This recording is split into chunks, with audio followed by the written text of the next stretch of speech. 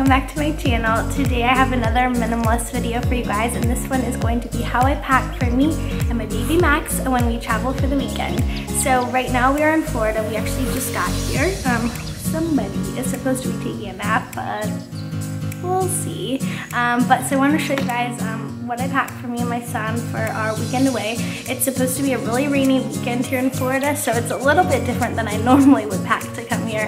And we're staying here with family, so we are able to like do laundry if we need to or things like that. So I can get away with packing a little bit less than I might if we were staying in a hotel. But yeah, so I want to show you guys how I do it. This is the suitcase we take. This is the away suitcase, which you guys have probably heard of. It's awesome because it has a charger. We like to watch Sesame Street on the airplane, so it's really nice to be able to charge my like phone or iPad and stuff, especially if our flights get delayed or something like that. I really love this suitcase. I will say it's not huge for a carry-on because it's like technically the international carry-on size. So I am happy with this bag, but I'll just say it's one of the smaller size carry-ons. But we still managed to make it work and fit everything that we need. So I'll show you guys what I've got inside. Okay, we might actually have a little boy napping. We'll see. So, in my toiletry bag, really quick, I'll just show you. On this side, this is by Flower Beauty, Drew Barrymore's company. On this side, I just keep my like shampoo, conditioner, toothbrush, my son's toothbrush, his toothpaste, and that kind of stuff. And then on this side, I just have my makeup for when I travel. And I really don't take too much with me.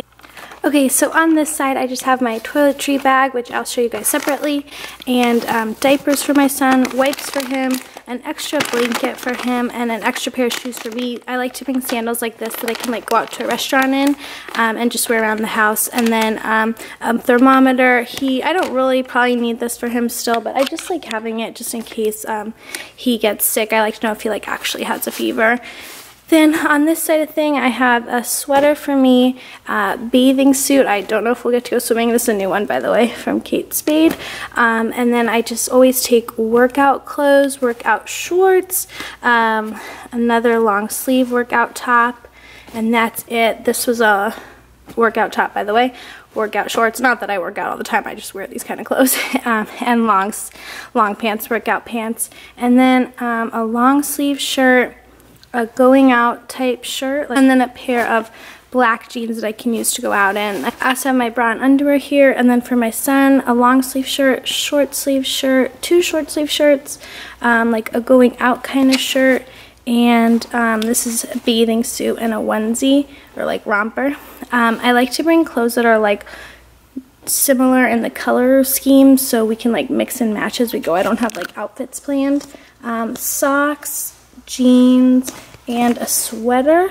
Oh, and then for Memorial Day, there's like a picnic, so he's gonna wear this like cute little shirt and a pair of pants. And that's really it. So that is everything I take with me when I'm packing for a weekend away with me and my son in our minimalist packing suitcase. I hope you guys liked this video. The only things you guys didn't see was what we take on the plane, but I have a separate video on that, which I'll link below. And I always carry an extra outfit for me and an extra outfit for him, so we do have one more like full outfit in my carry-on bag. So yeah, that's it. I hope you guys liked this video. I got some insight on like how to pack as a minimalist. If you did, please give this video a thumbs up and subscribe to my channel to see more. I'll see you next time. Bye!